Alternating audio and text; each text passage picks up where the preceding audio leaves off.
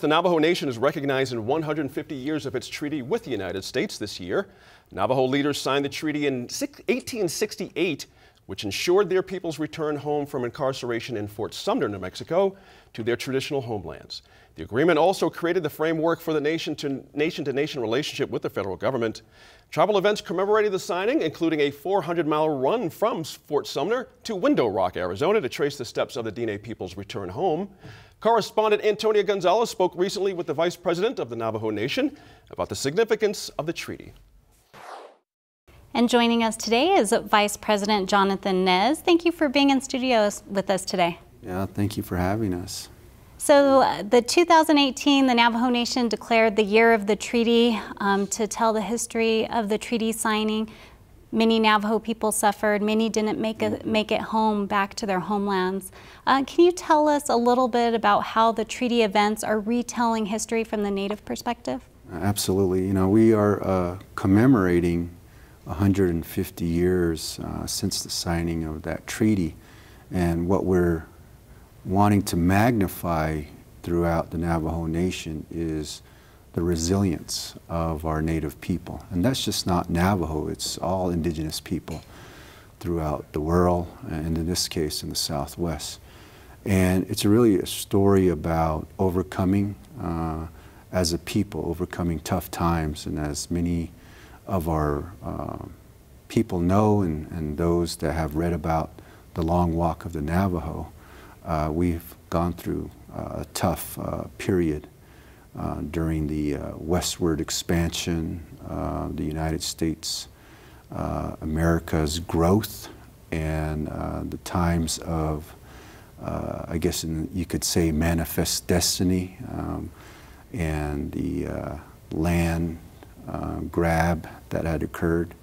And for the Navajo people, you know, we were living in harmony with the land during 150 plus years ago, and the folks coming from the east, you know, wanted to move all the way to the Pacific Ocean in search of land and wealth.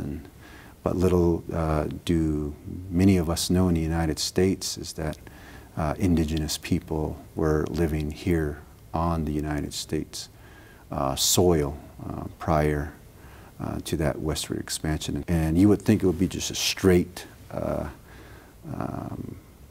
course to Fort Sumner, but no, he went kind of up from Albuquerque and up north into Santa Fe. And you know, there are stories that say that the reason why they did that was just to let folks know that the great Navajo people were taken into captivity, kind of paraded through these communities, and taken to Fort Sumner. And I guess we were just being used, shown as an example. If you go against the great U.S. government, this could happen to you. 150 years later, with the commemoration that the Navajo Nation is doing, is we're telling the story from the signing of the Treaty of 1868 to today. And not many of our people know that story. And to magnify resilience and overcoming tough time is that message that we want to reinstill into our young people, because it's no secret that in tribal communities, you know, we have high levels of alcoholism, drug addiction, depression, suicide. But I truly believe, as the Vice President of the Navajo Nation, that if we can open that door to have a discussion about our history from our own lens, I think it can reinstill hope and a message to our young people about not giving up, that resilience. You mentioned the history was the 400 miles. Mm-hmm. There was a run that took place as part of the, you took part in that. Your shoes were up at the treaty, when the treaty was shown for a month in Window Rock this summer. Your shoes were also there, along with the Navajo Nation flag, where runners retraced ancestors' steps, and talking about a lot of issues that tribes face today, including the Navajo Nation.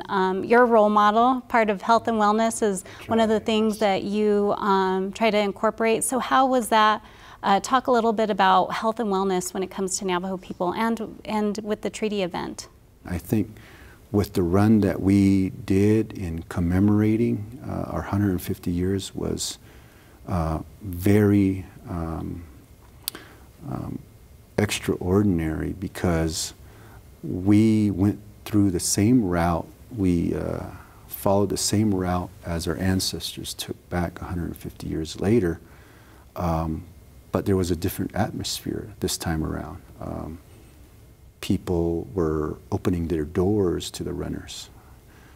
We were praying with the folks along the route, you know, people were feeding us and cheering us on as we were running through many of the communities that our ancestors took back. And it was just a whole 180-degree change in attitude, where now it was a moment of reconciliation, if you say, a moment of healing for all people. And again, this is just not for the Navajo people, it's not just for the people in New Mexico, but it was for all people in the Southwest.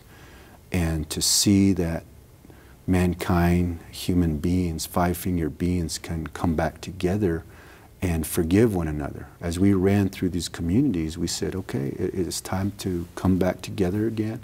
We understand that that happened, but maybe it is a time for healing and forgiveness, you know. And we cried together. A lot of non-native folks along the way. Again, we prayed together. We also ran together. We had even our sheriff's deputies along the way running right alongside us, and it was an emotional event for many of us. And we weren't reenacting anything. We were just commemorating along the trail and honoring our ancestors, and also recognizing that we need to take better care of ourselves. You know, running is an intricate part of who we are, and that's an intricate part of health and wellness. And when we say health and wellness, it's not just about eating right or exercising. It's a holistic approach to health and wellness, which is also prayers and knowing who we are as Indigenous people. And in our commemoration is just knowing and being proud of being as Navajo.